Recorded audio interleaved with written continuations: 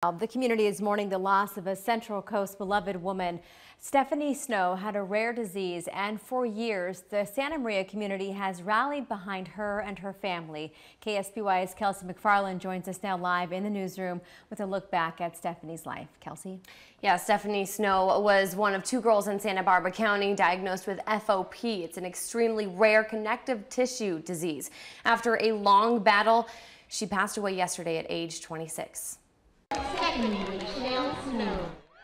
The Central Coast community has followed Stephanie Snow through her triumphs and through her struggles. She was diagnosed with one of the rarest, most disabling genetic conditions known to medicine, fibrodysplasia ossificans progressiva, or FOP. Since they found the gene, and they've come a long way. Throughout her young life, the Central Coast has raised funds for a cure and cheered Stephanie on in her battle.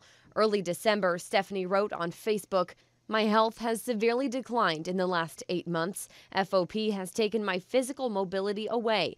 I just want to say thank you to all of my family and friends, because if it wasn't for the money raised in the 16 years of fundraising, we wouldn't be where we are in regards to research and the clinical trials." Stephanie's sister Ashley says for the past 8 months, Stephanie privately battled a secondary medical issue known as myoclonus.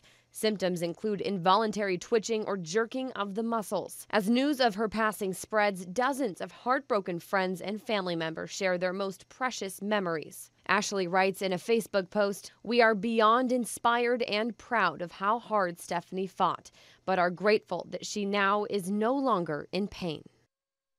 And Stephanie's family tells me they're busy fulfilling some of her final wishes right now. But later on this week, we'll talk to them about Stephanie's life and the impact she made on so many. So many people she impacted, and our deepest condolences to the Snow family. This is such a difficult time for them. All right, thank you for that, Kelsey. And the family is working on final arrangements and appreciates privacy during this difficult time.